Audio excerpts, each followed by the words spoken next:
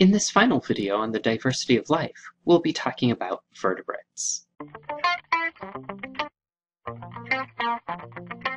In the previous video, we talked about sponges, cnidarians, flatworms, and the protostomes, so the final groups of animals we'll be talking about are the deuterostomes. And of the deuterostomes, the first one we'll discuss are the echinoderms, phylum Echinodermata.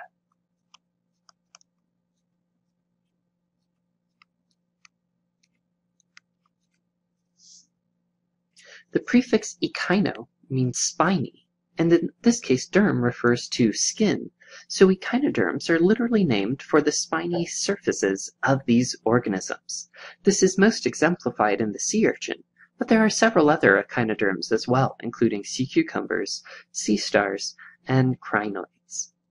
This group of animals is entirely marine, meaning they live exclusively within the oceans. There are no freshwater echinoderms, and no terrestrial echinoderms either.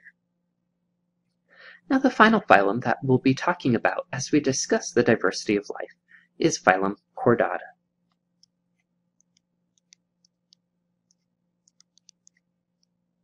This includes all animals which have a skull and a backbone.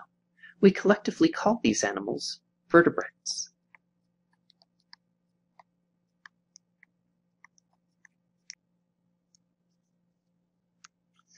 Vertebrates are represented by mammals, birds, reptiles, amphibians, and fish. Now the diversity within the vertebrate group is large, but they make up only 3% of the different types of animals.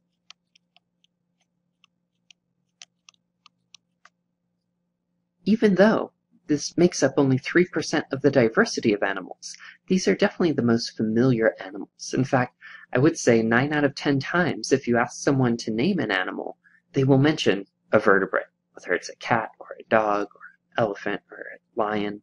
These are the animals that we would be most likely, say, to go to a zoo and see.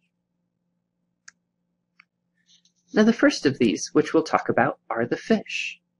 Now the fish are aquatic, meaning they live the entirety of their lives in water.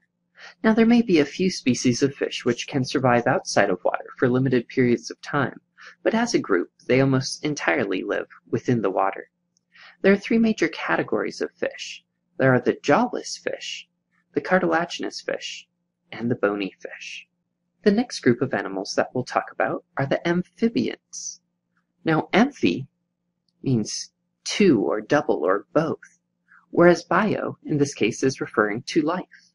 So the amphibians, they live 2 lives, one within water and one outside of water. They're given this name because they can live both on land and in water. Sometimes it will be different stages of the amphibian's life in which they live in one domain or the other. So typically the juvenile stage takes place within the water, whereas the adults can leave the water. Even though adult amphibians are able to live outside of water, their reproduction is still directly tied to water. They need to have open bodies of water, such as streams or ponds, in which to lay their eggs and for those eggs to develop. So amphibians, they're often able to live both on land and in water.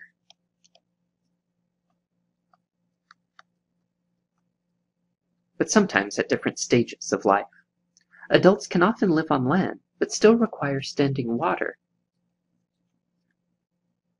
in order to reproduce, because the tadpole stages are entirely aquatic. The next group of animals are reptiles, and they are more adapted to life on land than the amphibians. A few adaptations that reptiles have include waterproof, scaly skin, amniotic eggs. Now the way these adaptations help reptiles live on land is that the waterproof skin prevents them from dehydrating as quickly as an amphibian would. With things like frogs and salamanders and newts, their skin must be kept moist, and so if they're away from water for long periods of time, they dry out quite quickly. The waterproof skin of the reptile helps it retain its internal moisture. Similarly, the amniotic eggs allow reproduction to occur away from standing water. You can almost think of this amniotic egg as a little private personal pond or pool for that developing reptile embryo. And at the point where it's ready to survive on land, it can hatch out of its egg and will then be in its terrestrial environment. Now, of the reptiles, most of them are ectotherms.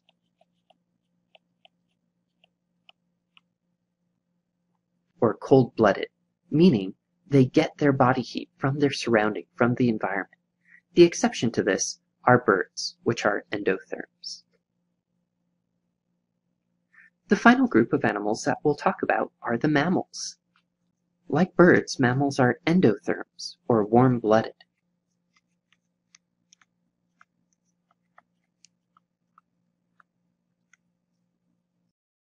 Other hallmarks of mammals include milk,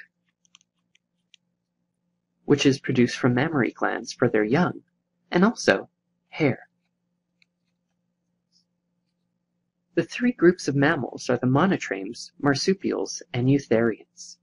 These three groups vary from each other based on their pregnancy.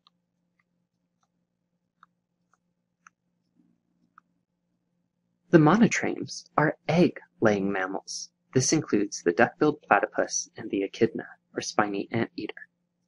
The marsupials are pouched mammals, meaning that embryonic development happens for a very short period of time within the mother's reproductive system, and then after the young are born, they travel into the mother's pouch, and more significant development occurs within the mother's pouch. The last group of mammals are the eutherians, or placental mammals. In these cases, the majority of embryonic development takes place within the mother's reproductive system, and by the time the young are born, they have complete body plans and in essence look like miniature versions of the adults. With that, that's the end of our discussion of the diversity of life. Thanks for your attention, and I'll see you in the next video.